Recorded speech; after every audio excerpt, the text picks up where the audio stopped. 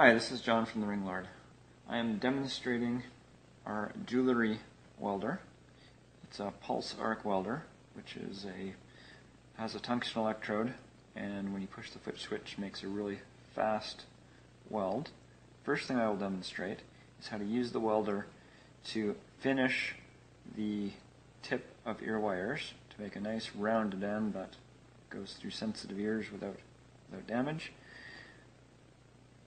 And you just line it up, basically point toward the point. In this case, I'm about a ½ millimeter or so from the edge of the electrode, and then I close my eyes and hit the foot switch, and we have a nice, perfect hemisphere on the end. And we'll have close-up pictures on the website for you to look at. Now let's look at the welder a little bit here. We have an on-off switch, fairly self-explanatory, a coarse tune and a micro tune. And these are 10-turn potentiometers, and they show the number there. It should go 5, 6. Of course, the higher the number, the more the weld power. And as a general rule, I'm just starting at 5.5, trying a weld, and then just adjusting as I see fit for that particular wire size. So I think I'm doing a 20 gauge stainless steel, and I'm thinking a 5.5 is going to be just about right. Of course, good closures are absolutely essential. You get a bad closure and you'll just get two balled up ends rather than a weld. Typically I'm resting either the ring or the plier against this ceramic electrode, never touching the electrode with the wire or with the ring that you're welding. That will just cause the ring to stick to the electrode. And welding, and a good weld. In this case, it's penetrating from one side to the other, so the weld penetration is about 75% of the way through the wire. I could turn it up and go for 100%.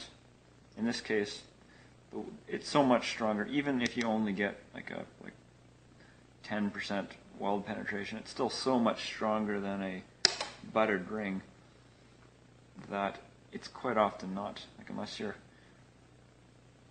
you're making something that absolutely needs to be as strong as possible, any weld is 10 times stronger than no weld at all.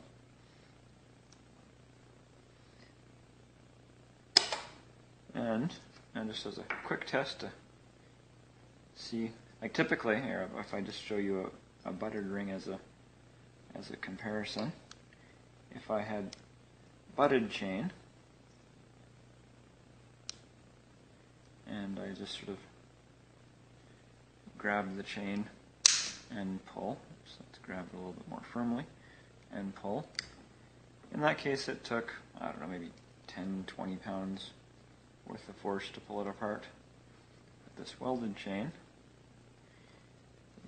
I'll get a really good grip. I am pulling about as hard as I can, and absolutely nothing. Oh, I do get a little bit of warping on this ring from grabbing it so tightly. But a good way to test a ring is take a plier, sort of grind some notches in it such that it doesn't come flying off the end, and you can sort of push on your plier, and what you'll find on a good weld is, here you can see we warped the ring and the weld didn't break, and that's generally what you're looking for, is proof that you did a good weld. Again, in most cases, even if it breaks at the weld, it was still 10 times stronger than if you didn't weld it. I'm just going to demonstrate some slightly thicker wire. In this case we have 18 gauge, again stainless steel.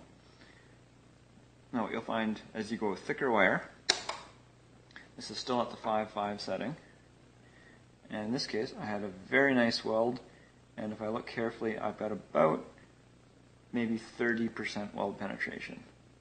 So I can turn it up, and I will just demonstrate that. Now if you turn it up too much, basically you'll start to just sort of blow out the weld. In this case we'll turn it right up to 10 and weld the other side. Well, now let's grab a new ring so I can more easily compare.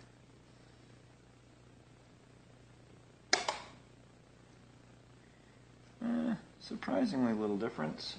What I quite often have found on these welders is, despite one being called coarse turn, coarse tune and one being called micro tune, they really sort of are more or less equal. And I find that just think of it as adding the two numbers seems to be more accurate than one having more effect than the other. So this is at full power.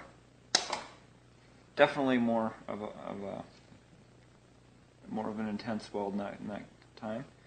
I would say that on an 18 gauge ring at full power, we're getting about 50% weld penetration. So that means that if I take this ring and weld it once on one side, flip it around, weld it again on the other side, we now have pretty much fully welded ring, which should be incredibly strong. When you start going above 18 gauge to get the strength, it will take more and more welds. For example, with this 16 gauge, I weld it once. In this case, I'm trying to weld at the top. We've got maybe 20% or so penetration. Now this is fine. This is many times stronger than a buttered ring. You could easily stop here. You want to keep going. Basically, you can weld it on the inside just by putting your ring like this. You can twist and you can weld it on this side.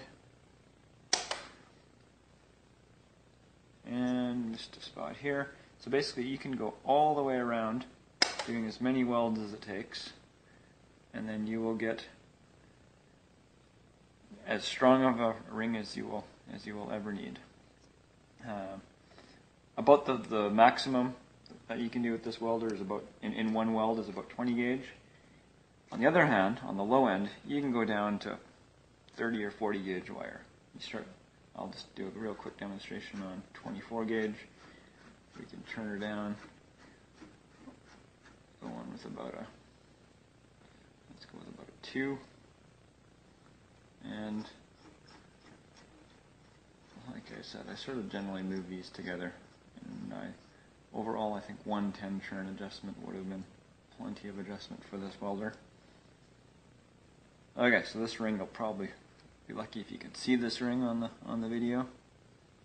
24 gauge 1/16. Make sure I get a good closure. And I may not have a good enough closure. And let's say no, I did not have a good enough closure. Let's try that again. And in the case you know you don't have a good enough closure when you weld right in the middle of right between the two wires on the ring, and your ends just sort of ball up rather than flow together. I'm going to go a little bit more power. That could also have been the problem. Let's say 3 or so. And you can see when you're welding 24 gauge at sort of 30 or 40% power, there we go. You've got no chance that you can really see that ring, but we have a successfully welded 24 gauge ring. We can easily go down to 26, 28, 30 gauge. This welder can still quite easily handle it. Cut.